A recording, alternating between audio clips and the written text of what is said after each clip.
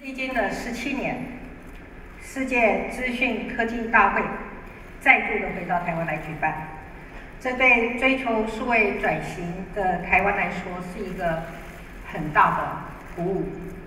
为了实现数位国家、智慧岛屿的转型目标，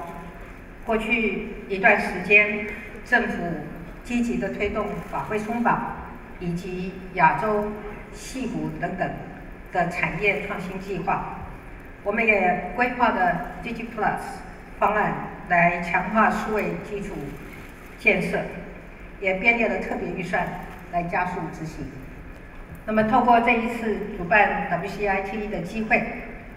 我们希望更进一步的向全世界传达2个讯息。第一，台湾正在从硬体代工跨入智慧应用的创新领域。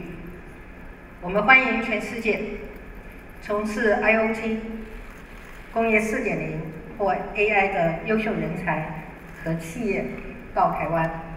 跟我们本土的供应链结合起来，发展出更多创新的数位产品跟应用的服务。第二，台湾政府愿意提供足够的资源，让年轻世代实践各种数位梦想，打造一个适合产业创新的制度环境，就是我带领的政府最核心的任务。接下来的5年 ，Wcit 都会在亚洲举办，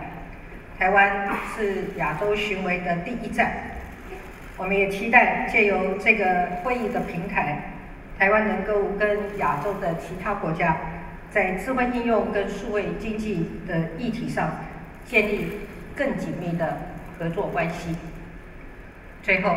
我要再一次的欢迎来自全世界的朋友来到台湾，祝福大家都有很多的收获。谢谢大家。